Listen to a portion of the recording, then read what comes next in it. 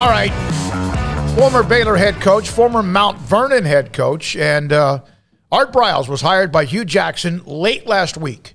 The story popped about a week before that Grambling had targeted him to be the offensive coordinator for Hugh Jackson at Grambling. He kind of went, and he's a little black, there's some like, what are you doing? There's some columns and all that. And then by the end of the week, it became official. The AD for Grambling tried to discuss why they were giving Art Briles the opportunity. Some people can agree with that, and some people just can't live with it. And then you started to see some of the national outlets with certain segments discussing it. Paul mentioned Stephen A. Smith, who blasted him away, and also blasted Grambling and Hugh Jackson. There was also a column over the weekend, and I think it was from Adelson. I can't remember her first name. Andrea Adelson. And she kind of put together the timeline of things that she saw. Then today, Art Briles resigned. Doug Williams, to me, you could say anything you want about Stephen A. Smith or any columns that were written. Grambling football is Eddie Robinson. It is Doug Williams. And there's also others, great players who went on to play in the National Football League. But when I read Doug Williams' comments, that he had talked to Grambling about this, and what he said, that he could no longer condone the hire and or be a part of the university, basically with Eddie Robinson rolling over in his grave. I thought that eventually that would get him. It didn't get him right away. Then there was a story about how there still needed to be a vote among the trustees or whoever, and there's a lot of them. And I said, okay, that's going to get him because eventually it's going to be so much blowback, like there always has been. And then today, the new Pete Thamel had it first that Art Briles had resigned as offensive coordinator for Grambling University and also released a small statement about it. We'll have that here in just a second. This is the second time that Hugh Jackson has tried to hire Art Briles. He tried to hire him as a volunteer coach when he was the head coach of the Cleveland Browns. I don't know if you've heard that story. It lasted less than a day. The owner of the Browns knew that Art Briles was going to be a volunteer coach, and then all of a sudden he got blowback from his wife, who was then told, you're hiring this guy? And that ended just like that. And then Hugh Jackson with Grambling, it didn't take, I'd say, officially about 3 or 4 days, and now he's no longer a part of Grambling University. We'll read the statement here. In fact, the statement from Art Briles here in just a second. In fact, here it is. Unfortunately, I feel that my continued presence will be a distraction to you and your team, which is the last thing that I want. I have the utmost respect for the university and your players. And he probably couldn't have summarized it any better. I've long been, and you can go back and sure, give me receipts on this, but I've been an advocate of Art Briles getting a second chance if he was, and which I thought he was, and I think that some of him partially is contrite about it. But at every turn when he's been given the opportunity to say what he really is about being contrite or what that really means, he misses. And it's because he sticks to these talking points that just are not in reality. So in the KTAL interview that he did last week, he answered almost every question that you'd want to answer. He answered most of them the way you'd want to hear what you want to hear, except for the first one when he was asked, why should you be back in coaching? And he said the NCAA didn't find anything wrong. There was nothing. We had committed no NCAA violations. But saying that is the most omissive talking point in the entire world because yes, the NCAA found that yes, you did not break any NCAA rules, but they made a point to say that you broke a lot of ethical rules and moral rules in the fact that you did not handle it the right way when attached to it. And at every point when people ask us over the years, should Art Briles have been fired? I always say yes, because at no point did he or Ian McCaw or even Ken Starr until pushed look at themselves and say, hey, this happens once a year. It's happened a couple other times where it's kind of gotten out in the news with Tevin Elliott, Sammy Kawachu, all this other, and nobody ever said, do we have an issue we need to address internally with the football team? Now, we all know the issue was bigger in the university, but for what Art Briles could handle, what Art Briles was responsible for was the football team. So when more than one of those comes in, if one comes in, look, it's going to, bad things happen, but if it happens and it happens and it happens, you have to look at an organizational reason. Why is this happening? What are we doing that this kind of constantly pops up? Whether it's your fault or not, you need to look at it. Those guys did not do that internally with the Baylor football program, and that's why Art does not have a job now, and that's why he will not have a job, because he will not say, look, I did not understand the level of what this is. I did not understand where this goes and how bad this is at universities. I didn't get it. I was wrong. I was wrong. What he did say is, of course I don't advocate this. And nobody says that nobody's really saying he advocates it, but that's how he feels it. What he is saying is, I didn't do anything wrong. I didn't do anything wrong. I was railroaded, or this was this. When he should have said, like, while the university, the rules were bad, the university rules didn't work. It wasn't that. I was part of that. I was a leader. I'm responsible. I accept my role in it for naivety or ignorance or whatever it is, but I know I would like to prove that I'm not that person. He has not done that. Yeah, the other issue was the whole Hugh Jackson Foundation aspect of this, because basically with them shining a light on their hire of Art Briles prior to board approval, mind you, which was another misstep that their athletic department took, was making it public before it was actually official, was this just let people go searching around a little bit, and they're all of a sudden like, also, there's this whole Hugh Jackson Foundation, huh? And they're talking about, the Hugh Jackson Foundation and what it stands for, and talking about the comments that Hugh Jackson had made in regards to Briles. And he had said that, no matter your views on the topic, remember that people can become re-traumatized and re-victimized, and they want to continue to support Briles and all victims of assault and violence and social and racial injustice. And they talked about healing and all this other stuff. But then he started to get people like Dan Murphy, who was looking through the Hugh Jackson Foundation. And, hey, they collected $158,000 in 2019, spent $115,000 of that to their one employee. 15,000 of that 158 was on travel, and then they start going through all this and like, okay, now the Hugh Jackson Foundation is all of a sudden under the microscope and doesn't look like it's really on the up and up. And so, yeah, this ball just got rolling in a big way, and they could not stop the momentum of the backlash. And that's been the case every time his name has been brought up.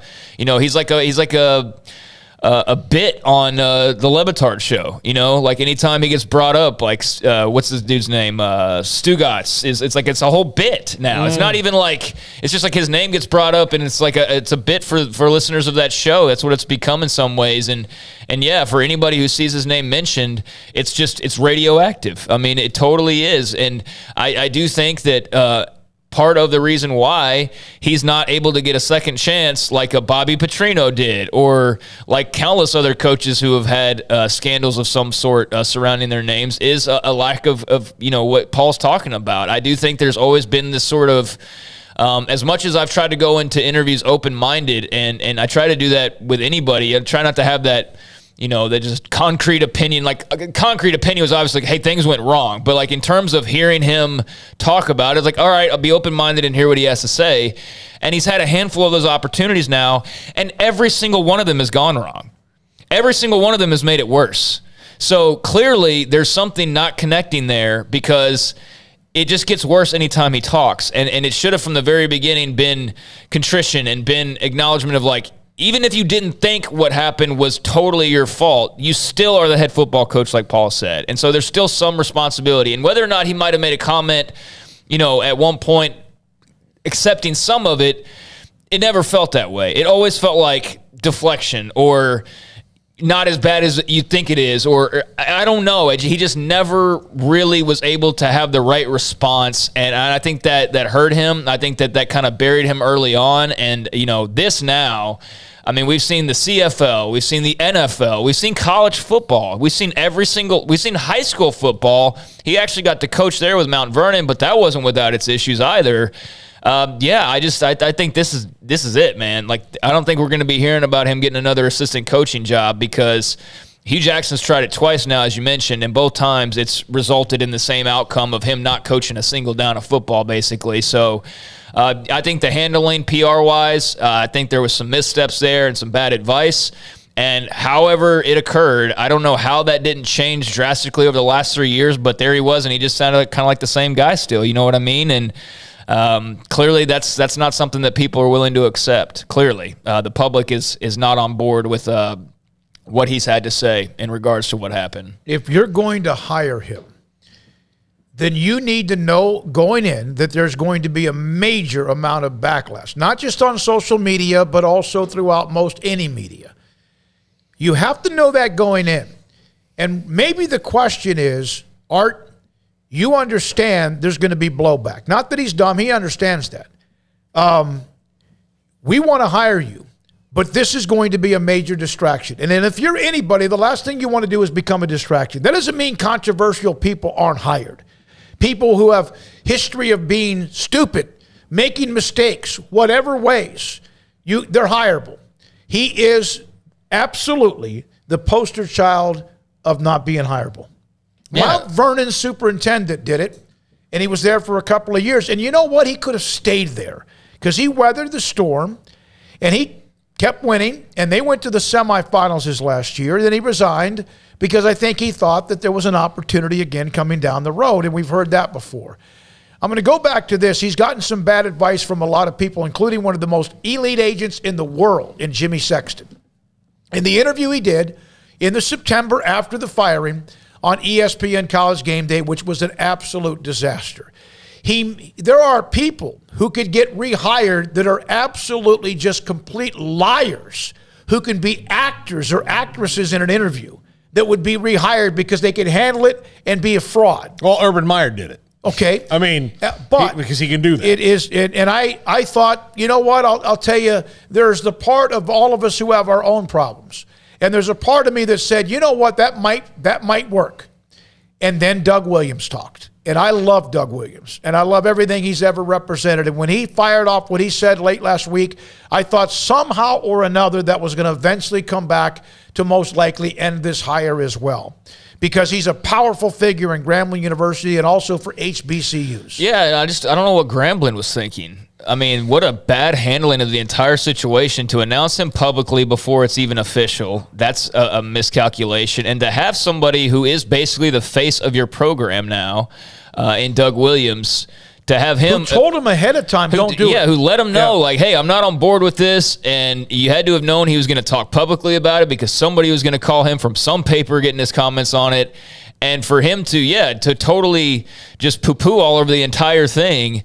I mean, yeah, like it was disastrous from the get-go, kind of like every other instance of where this has been attempted to bring him on board. But yeah, I just think that he set the wrong tone from the very beginning.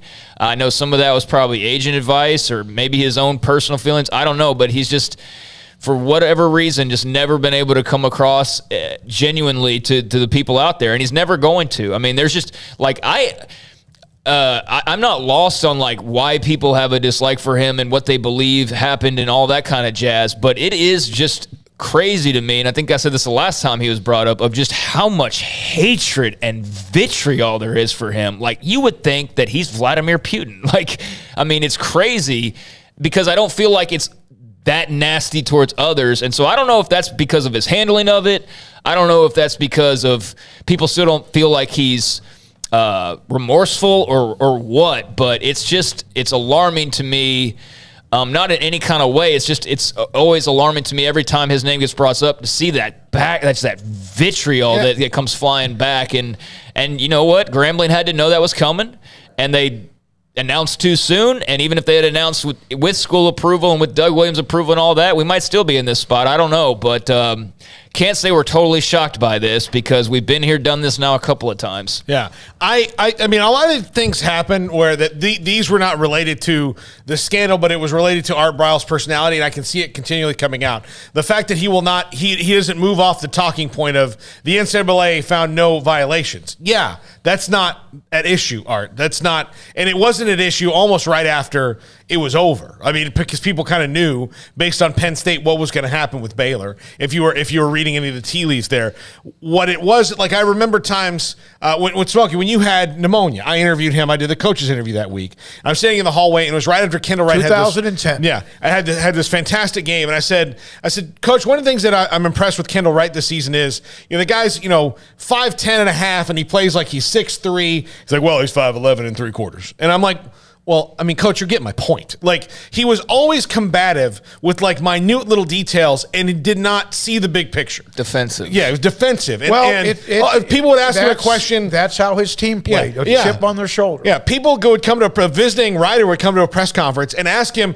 a very innocuous question about someone from the city that they're in. Like, hey, I'm from Lubbock. You've got a great player from Lubbock that's contributing. And he'd be like, what paper are you from? You from the Lubbock paper? And he'd want to answer the question. Like, you know, if you get this combative and you're always naturally this combative, then you can fall into this repeated thing. And you know, I think that the duality of Art Briles is really complicated because I will tell people if they meet him, I mean, he's not some nefarious, like, evil genius or anything like that, but he is got such a chip on his shoulder, and he just is never going to understand this issue. He's never going to wrap his head around it. I think you hit on it with the us against the world. That's what Baylor football was with him at the helm. You know, it was like that dude on the text line, like, you're Baylor? Who are you? 15, 20 years? It's like that, and they took pride in that, and it was us against the world. But the problem with doing that and isolating yourself, as you know, people are finding out in all sorts of different stories here, is, well, when you look up, you're isolated, and you don't have people to your left and to your right. You're on your own. And I know he's got his supporters that he'll have for forever. And there were a lot of people I saw that were former players who were like Orion Stewart when we had him on the show the other day. Like, he's always going to have that support, but that's still a very small circle in comparison to the group that's reacting when you're announced as a head coaching hire at Grambling State. And I think he learned that lesson once again of, you know, when you're secluded a bit, and then you've got some insulation around you. You know, that's some protection, but that protection is you know, nothing compared to the forces he's facing outside. We're going to take a couple of calls here in just a second from Lee Buttercup. Doesn't Art Briles still have a case pending, Paul? That might be why he doesn't say some of the things you wish he'd say. Maybe it might be used against him. From Ryan, I saw that Art Briles resigned, immediately came to this show. Ryan's an OU fan. And then I'll answer this one. Imagine a Dave Aranda offense or defense with an Art Briles offense. It would never work. No. It just wouldn't. No matter who the two names are, the coaches, that's just not going to be. That's like oil and water. It's got to be complementary. Let's go to the calls. If they could pull it all, that'd be freaking greatest team ever, dude. But yeah, it would be hard to work. Yeah. Yeah. All right, let's go to Steven in Virginia. Thanks for your call. Hey guys, I'm gonna be calm because I want to give my perspective on Coach Briles. First, I hope he's doing well. I know this can't be a good day for him. As much bad stuff, I don't wish any hate upon him. The frustration I have is that I think Coach and Kendall, well, maybe Kendall more so because Coach can't get a job, but Kendall continues to get jobs, and Jeff Levy does too, and I don't really feel like it's fairly stated their role in things. And you know, I've heard this kind of Baylor, us against the world thing. That's a vibe that's stuck here. You know, it really was easy for people to claim that Baylor was only good when they got dudes from the county jail to play defense, and that's, like, not true. And so the fact for me is that I'm upset that, you know, I saw Grant Taft say on Pony Excess that sometimes the guilty get away and the innocent suffer. And it was really hurtful. So I just want to provide that perspective as a fair kind of perspective.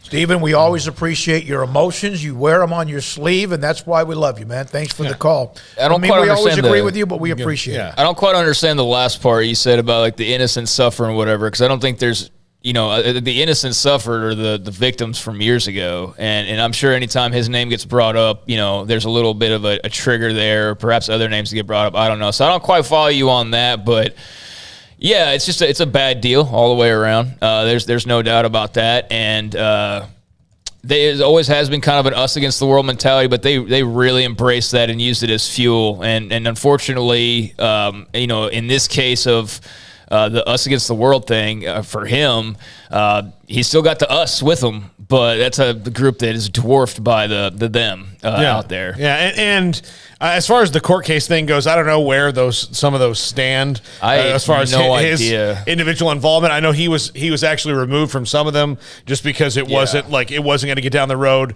There's two things you can. One of the columns I read, and I can't remember which one it was, mentioned that he is still a part of some sort of a lawsuit, and they're trying to throw it out. Yeah. But right now, currently, he is still a part of one. But admitting in an interview and the right PR, if you're going to do talking points, here's a talking point. You can admit to something and not have it come back to you in court, which would just be, I understand the moral failing of my ignorance. That's it. But that doesn't mean you're complicit. I mean, because again, he jumped into the us against the world game of blame. Like the worst part about this to me was that you have victims in all this, and then the two entities that were completely responsible for any of it, when you come to whatever happened in the football program and then whatever happened at the university, just decided to go to this game of blame shifting until they could navigate it. Mm-hmm. Which the best way to the best thing about to approach PR with is if you know bad things are going to happen. It's not like you're going to eliminate hurricanes. There are going to be hurricanes. Do you have a hurricane for a day, or do you have a hurricane for 10 years? And what Art Briles and Baylor did was essentially create a 10-year hurricane for them. And because of the blame shifting, you can walk into the storm and ride it out, or you can do things that will just completely create more storms and more storms. Well, I think this is also a massive misstep by Grambling, obviously. Yeah. I mean, I don't know what they were thinking with, releasing it before it was official, knowing that there was going to be, some level, whether it's Doug Williams or others, some level of pushback, and it wasn't going to be 100%. So that was just a great miscalculation on their part. And I think, too, when you got all the momentum that HBCUs have right now, seemingly, and you've got, we got Hugh Jackson, and you can make any number of hires. You chose the one that was going to be the most controversial and that was over in 3 days. That was just, I understand the logic behind it, because he obviously tried it once before, but with so many opportunities to, make a statement or make an impact, I feel like he made the wrong statement and the totally wrong impact for Grambling football. And hopefully for them, it's just a little hiccup in the road. But yeah, bad PR lesson right there. Stephen Vaughn, the innocent I'm speaking of are the survivors. That's what he was saying. Yeah, okay. And also, I misspoke on something. And when Hugh Jackson, the statement was released, I did not think that the statement mentioned anything really about Art Briles. It actually did at the front and end. And thanks to English Bear on the premium forums, the recent hiring of Art Briles as a member of the Grambling State football has caused confusion and concerns we want to address. And then as we move forward together with Coach Briles, we ask that people keep in mind, no matter your views on this topic, remember that people can and often do become re-traumatized and re-victimized by statements which may or may not be accurate. And I think that's what Stephen was just talking about. Yeah. So, I mean, I know one thing. The thing that buried Art more than anything was the Baylor itself at one point coming out with the whole 52 alleged incidents. That's the number that will never go away.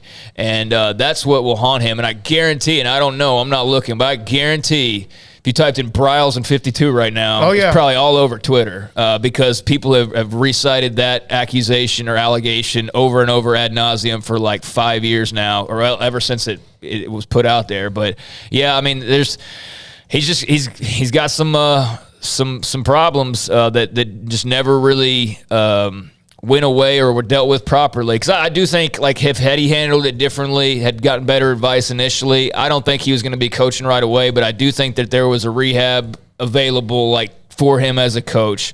But I think he was just handled badly to begin with, and it was handled badly when they got a little, an extra chance, and it was handled badly the third, and it was handled badly all the way around, and that's why we are where we are. Well, and look, I'll go back to we got a break. Yeah, we have 2 calls as well, but I will go back and to provide some context on this. After covering the Sam Ukuwachu trial, I was one of the first people to come out. I was the only one there from the local media all the time, except for Tommy Witherspoon. But when I came back and I asked him a question about, did Chris Peterson tell you anything about Sam Ukuwachu and some of the incidents he had, the legal incidents at Boise State, and he said, no. They just said he was homesick, and it was really hard, I think, for a lot of people to believe, like, these 2 coaches wouldn't tell him about the incident where Sam punched out the windows in his house and some of the issues that he had. Like, or what my argument was, Baylor, when you have a billion-dollar business or a multi-million-dollar business, that's when you should have your own investigators maybe go to Boise and make sure. But can you do that for 25 guys coming in every year? Maybe it's worth doing that, because I wonder if there would have been a private investigator just to double check. Chris Peterson kind of walked away from this. Like, there was no big deal. That's who he needed, Chris Peterson's agent. Yeah. Because he handled it perfectly to be able to just drop a little bomb that went off in Waco and then just roll back and go into, In his statement, he said, Chris Peterson, this is a direct quote, "I am being intentionally vague here." That was his direct quote. Protecting himself when he said it. All right, let's go to the calls. There was much more we'll get to all the way up until Paul's top 5 here in about 20 minutes. Yeah. Joe in Waco, thanks for your call. Hey, what's going on, fellas? How you doing, Joe? Long time no talk. Hey, man. I'm doing well, gentlemen. Got to see you the other day, Paul, coming into the barbershop, which is awesome. Smokies, you two got to get down there too. Let us get your haircuts going and get that beard trimmed up for you, David. Anyway, man, this with Art Briles, man, you know how much of a fan and how much love I have for Baylor, but I really feel like he's the only one that's still suffering through all of this. And I get it. He's not an innocent man. He's got his stuff he's got to own up to, and like you guys have said, it wasn't handled the right way on multiple occasions that he should have when it was given to him to handle it differently. But I feel like Baylor has pretty much kind of dusted their hands and threw their hands up and said, "Hey, we didn't do it. We're good now." But yet, Briles still can't get a job. Joe, I don't get that. It doesn't make sense. But Joe, I understand your thoughts about Coach Briles. You can have that opinion. Baylor did not just raise their hands in the air like this and say we're done with it. They have not done that. They have made. I think what they've done, every day they still suffer from this. This is one of those things that I always ask this question when things were going on, and if you could have just been a little bit more open about a lot of things or protected the student athletes, whoever they were, students or student athletes, did anyone involved in this, if they had any knowledge of anything, and I'm talking about police department, administration, coaching staff, athletics, whatever, students. And I know that sometimes you can't, if you're a victim, you feel like you can't come forward. My point is this: did anyone ever think about truly what would be the scar that would last with this university, no matter how amazing they are right now in many things academically and athletically? And I bet the answer is no.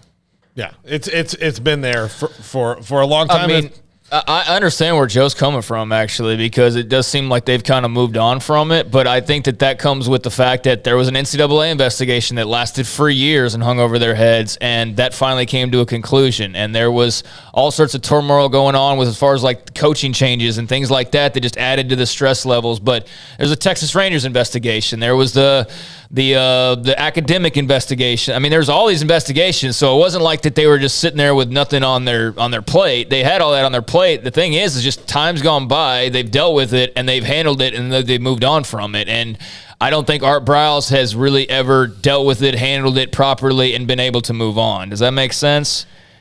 Yeah, no, in certain ways. I mean, I think he's probably ready to move on. I'm just saying that, like, I don't know. Those who are going to defend him, and there are a lot who will defend him, are saying that, in fact, one of the comments on the chat room, and I know it sounds flippant, but he's never had as much as a speeding ticket. He's never been arrested. He's never had any crime. He's never been anything. It's not about that. And I get that there are some that will defend him to death, and there will some that thinks he's the evil man forever. It's like politics. I just wish that somehow or another, soon after this all went down, or even before it did, when Pepper Hamilton came out in May of 2016, that Coach Briles could have been more forthcoming in understanding the emotions involved here. I know some think he's absolutely innocent, and there are some that think he should be in prison. I don't think he should be in prison. I do think that there are just ways that he could have handled this a little bit differently. It was sometimes with what he said, and even now, well, that's what I was kind of meaning, is that But Baylor has moved on because they paid the price. Now, they are still paying many of the victims. They're still in lawsuits. But they've taken their heat. They've had, like you said, all the investigations. There's still more to come. But I think Baylor's going to have a scar from this, no matter who the new president or the new board of trustees or the new football or athletic directors or anyone else in between. Go ahead. No, I just think that one side handled it better than the other. There you go. And one side's in a better spot at the end because of what they did. They just said, yep, we were wrong. we did this. We're not even going to fight you on it. We'll fight court battles here and there. But for the most part, throw an article at us. Okay, we'll try and correct a couple things. Jason Cook will send out an email. But for the most part, just take it. Just take it. Make the changes that you can. Be transparent about your changes. Be public about your changes. They went through the process of redoing everything, basically, and took their lumps along the way, had some investigations along the way, and handled it all. And now they're on the other side of it, basically. Whereas with Art, I don't know that ever really happened. I feel like it always just kind of stayed in the same spot of you have a moment to show and maybe change some public opinion, and people walk away from the TV and they feel even more hatred towards you. And then you do it again, and they're like, okay, you're still the same dude. And like, he never had that moment where it was like, okay, well, maybe, just maybe, he wasn't as, or he's not what we, and instead, he just, every time that moment came up, they fumbled the bag. I mean, quite frankly, they did. Whereas with Baylor, they just held on to it as tight as they could, ran through as many tackles as they could, and were able to find some daylight eventually. But I think he got hit at the line of scrimmage, got back up, got hit at the line of scrimmage again, then just got sacked a second ago. Yeah. All right, let's go to Eric in Lubbock, and then we got to take a break. What's up, Eric? Hey, guys. How you doing? Doing well. Doing okay. I just want to say, I know a lot of people will probably call and discuss the Art Briles situation itself, but I want to say my heart goes out to Art and to any of the victims, but I'd like to bring it back to football a little bit. Okay. I'm a 1995 Baylor graduate, and so I lived through the lean years that most high school kids don't know Baylor had. For about 20 years, we were everybody's homecoming. We were just getting killed by everybody, and then along came Art. And in almost no time, he turned us into a powerhouse. We won 2 Big 12 titles. We were scoring, I think, an average of every 93 seconds. I mean, I was the happiest guy in Lubbock, Texas. And then, as we know, that all fell apart. And honestly, I'd never thought we'd get back there. I was just distraught. But lo and behold, we've made 2 Sugar Bowls in the last 3 years. We just won one. We're now doing it with defense. We have 2 of the last 3 defensive players of the year. And, you know, I thought that we were maybe a flash in the pan, but it's turned out that we're now a program. And we survived the Briles saga, and I'm really proud of what the university has done. Thank you very much, Eric. I appreciate your call. I do know this, that those who were upset about how things and the transition, one of the things I do know is there were many who said Baylor would never win again in football. And they've won now under 2 different coaches since then.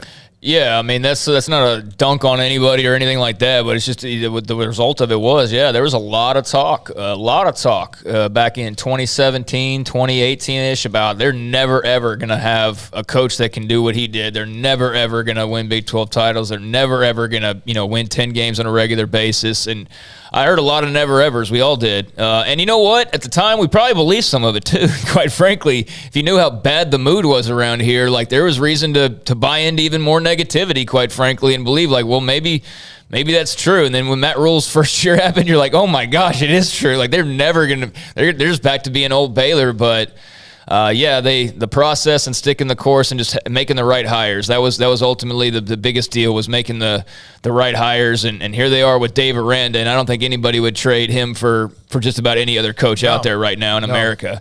He's the goods. He's the real deal. And Matt Rule deserves credit, too, for making people believe again that it wasn't just going to be the dark years, and it was going to, still be potentially great. And we saw great this past season. So, like you said, definitely thoughts out to all the people who are kind of having that rehash now that are hearing this conversation or seeing the conversation, because there are, victims out there and people involved that I'm sure this is kind of like a, brings anxiety or whatever. But it's just all unfortunate all the way around. But to your point about the program, it's amazing how that's flipped. And it's also unfortunate because he's always going to be referred to as former Baylor head coach Art Briles, even though he was at Mount Vernon High School. We understand that because that's where everything's tied into of why he's no longer the head coach at Baylor. Why did he leave Mount Vernon? Well, he was there too. He promised the superintendent, Jason McCullough, that he would be there for 2 years, because when Jason McCullough put his neck on the line to bring him to Mount Vernon when he was in Italy, the country, I think that there was probably a concern about, I'm going to bring you back And Briles committed to being there for 2 years. And some thought he would be gone after 1 year. He would go find another college job or whatever. He committed to 2 years. He went his 2 years. He built them up into a hell of a football program, left it in great shape, and they were good last year. And so that was it. And I think always down deep inside that Coach Briles and those around him always felt like there would be another opportunity to coach a college team. That's why I was asking, because I felt like, he did have something going there. I'm not saying anything was promised. No, and they had battled through, the initial PRs. It's actually kind of funny that not funny, but humorous that the Texas high school handled this like put up more of a fight than, the Cleveland Browns, the CFL, and, that's kind of weird. I said that one time, and I think you guys misunderstood what I said by that. It's amazing to me that a superintendent, like you said, I took it as you were complimenting him, and is the one who was able to weather the storm and a professional franchise in America and also in the Canadian Football League could not. Yeah, we're just coming from two different wavelengths, but it's crazy that we're here at this point once again, and we'll see if there's ever another next step. I don't know, though. This seems like we're pretty much out of opportunities or attempts at this point. Certainly, 0 for 3 now. Yeah, and this story today, the Baylor women's basketball team is playing for a conference championship, a co-championship at least tonight in Ames, and the men are playing in Austin against Texas.